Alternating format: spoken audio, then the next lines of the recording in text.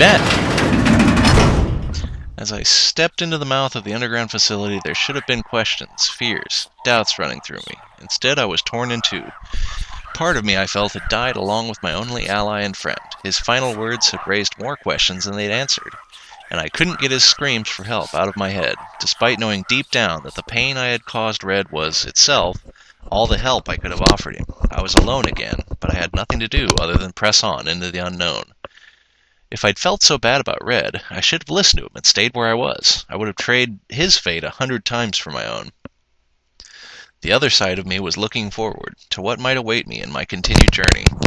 I felt sure that I would soon find some clue or other to my father's fate, and that he was inextricably linked to everything that was happening.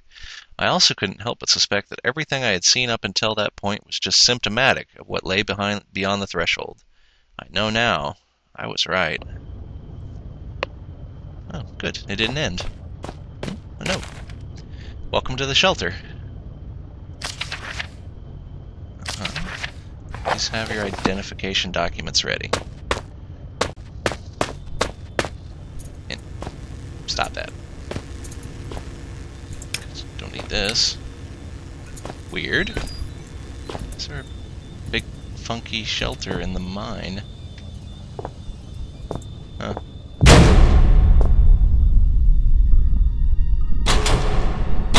Oh shit. What the hell? Flashlight! Glow stick.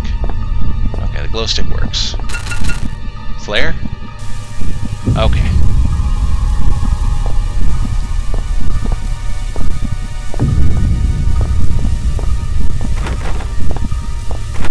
I don't like where this is going. Oh, what the hell? With that, the man who had first descended into the mine was no more, and so began my next chapter.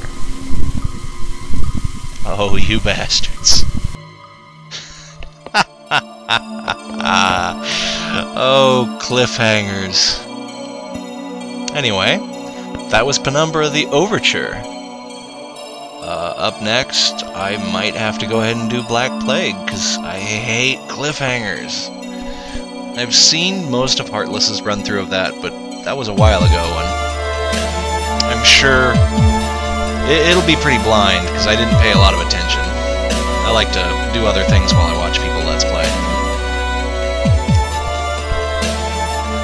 Made by the same 5 people that made Amnesia.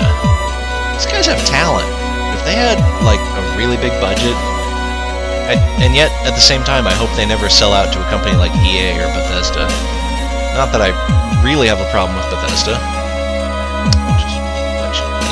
I do have a problem with EA, though.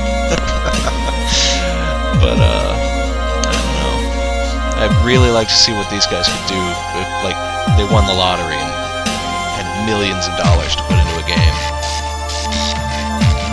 But it proves that you don't need high-budget acting talent to have good voice work. I mean, Red was fantastic.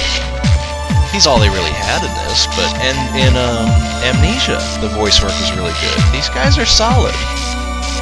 So, do I really want to start Black Plague today?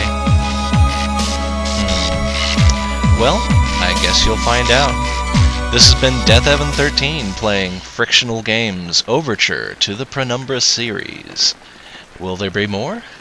Tune in and find out, and thank you for watching.